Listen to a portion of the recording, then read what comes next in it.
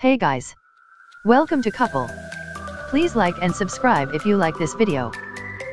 The British star, 41, is said to have helped a food delivery rider after he spotted him being beaten up by a gang of 4 people in central London. Cumberbatch, who plays the crime-fighting super sleuth in the hit TV drama, was in a taxi on Marylebone High Street with his wife Sophie Hunter when they saw the victim hit over the head with a bottle.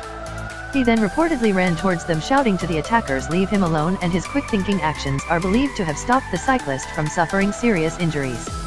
It was claimed the celebrity managed to drag the gang off the victim before they tried to punch Benedict, but he fended them off and they fled. The assault is said to have happened near Baker Street, the road where the fictional detective Sherlock Holmes lives. Cumberbatch has been praised for his actions according to The Sun, the TV and film star, who also stars in New Sky Atlantic TV drama Patrick Melrose, said, "I did it out of, well, I had to, you know." The driver of the car, Manuel Diaz, told the newspaper, "Benedict was courageous, brave, and selfless. If he hadn't stepped in, the cyclist could have been seriously injured." He added, "Here was Sherlock Holmes fighting off 4 attackers just round the corner from Baker Street. He stood there instructing them in the street, shouting, 'Leave him alone.' I had hold of one lad and Benedict another. He seemed to know exactly what he was doing. He was very brave.